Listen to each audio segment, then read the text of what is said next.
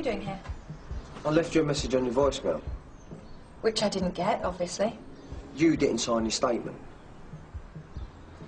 Silly me. Well, you better come in.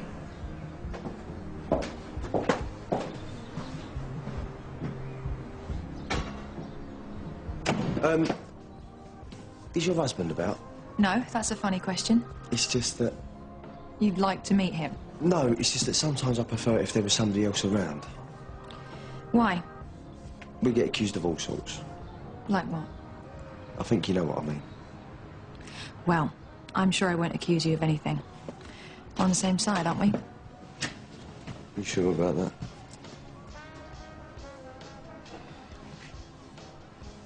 Seem a little nervous, Sergeant Smith. No, it's just been a long day, so if you could, You'd like me to sign it? Yeah. Well, you know what? I might have to read it again. Why? Just to make sure.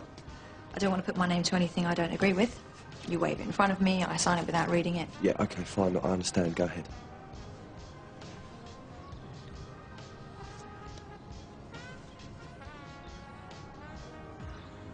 Do you like it?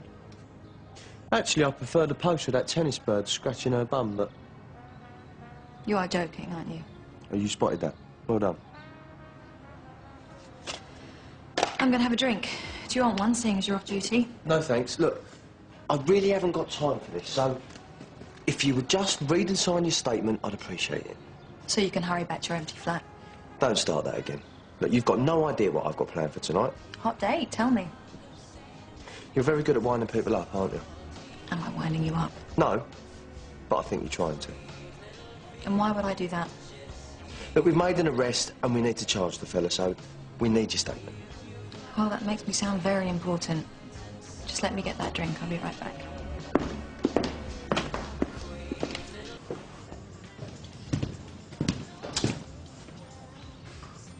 I'm not sure I want to do this anymore. I'm sorry, do you want to run that past me again? I'm getting cold feet. They stole your car, they pulled a knife on you, and they put a bloke in the hospital. Does any of that warm them up at all? Look, you don't understand. It's this court business. I just don't want to appear in court. It's not me. Well, I'm sure Mr. Larson will buy you a nice new outfit if that's what you're worried about. You're quite chippy, aren't you? I've got money and you haven't, and you won't stop going on about it. Me? I don't care. I don't care about any of it. All I'm interested in is doing my job, and right now you're stopping me. I don't understand why. Why is that? What you think he's smart, that he's clever? I just don't understand. I've changed my mind about being involved. That's allowed. Yeah, but why is that? It's because you're hiding something, and you've been hiding something all day. So come on, I want to know. What were you doing in Sunhill? Visiting a friend. It's there in my statement. Who? Where do they live? If you weren't hiding something, then you'd sign it. I'm not hiding anything. I just don't want to be involved in a court case. Do you want to know something? I couldn't give a toss what you want to do. We're going to go and get one of the other victims to help us out. Somebody that actually cares, not some spoiled phony like you. Excuse me? Yeah, you're nothing, love. No one. All you've done is that you've married well, that's all. So don't give yourself airs and graces, because you're no better than me. Oh, really? Yeah.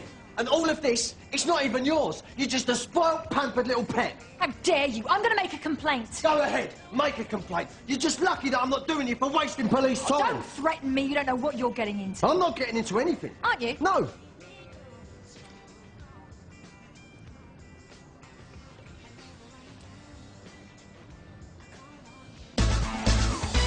Next time on The Bill. Well, while you were over there, she didn't offer anything else up, did she? What if somebody used something from your not-too-distant past? There's a reason for you not to see your kid. It seems to me that the person with the most serious personal problems in this case is not Ben Perkins at all, it is you. And I actually think you're rather jealous of your brother.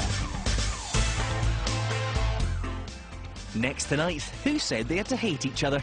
I like him. Let's see how it goes, eh? I really like them. Where's Danny? Oh, he's with Amy. Positive romance already. Yeah. Then at 10, it's Tarenton TV. And later, after the news, Jonathan Dimbleby is joined by special guests, including Sting, Gordon Brown and Kofi Annan, as they discuss making poverty history at the G8 Summit at Gleneagles.